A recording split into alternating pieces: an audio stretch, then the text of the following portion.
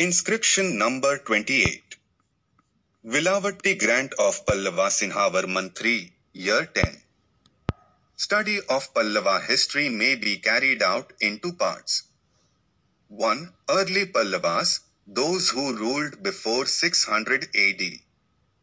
2. Imperial Pallavas, those who came after 600.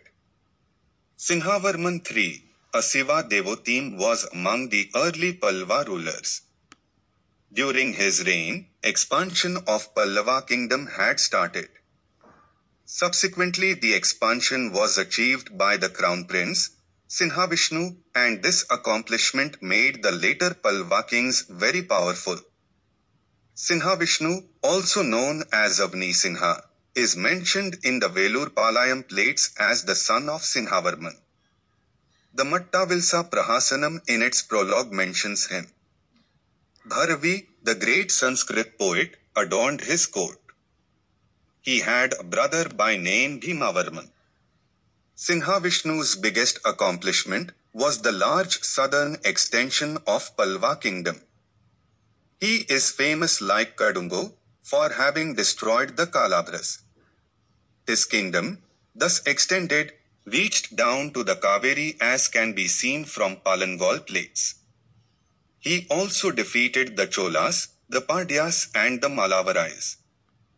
He was a Vaishnava. He excavated the Siyya-mangalam Cave Temple. Provenance, a village Veru, Kovur Taluk, Nellore district, Andhra Pradesh. Script, southern class of Brahmi with some letters of box heads type, some with nail heads and the rest with short headlines or even without them. Language, Sanskrit. English translation of the inscription. Hail! The Lord is victorious.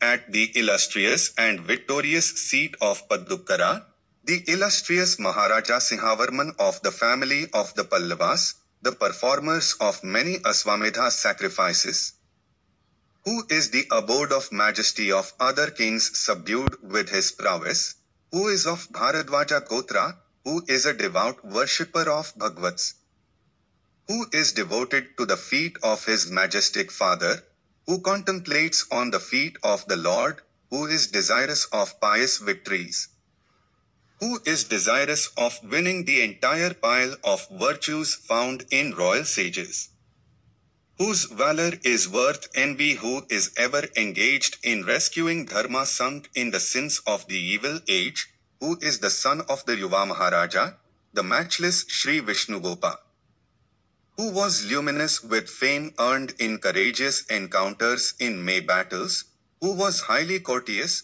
who worshipped the gods, the Brahmanas, the teachers and the elderly people, Simha-varman, who is the grandson of the great soul Maharaja Sri Skanda-varman, who was the fifth Lokapala, who was adept in nursing his subjects, whose collection of pious deeds had greatly increased by gifts of many cows, gold, land and other things, who had brought about all the blessings by his noble thoughts of devotion in the Lord, to whose valor the circle of kings had submitted, who was endowed with a high level of power and success, who was the great grandson of the unique hero on the surface of the earth, the illustrious Maharaja Veeravarman of immeasurable spirit, who stood in all the established bounds of morality as laid down in law, who was the repository of brilliant Kshatriya valor totally earned by his own arms,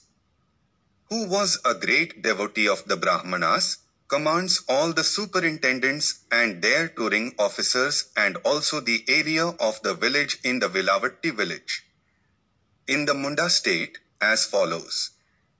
This village, together with its hamlet along with all immunities, with the exception of plowland, assigned for use to the temple has been granted.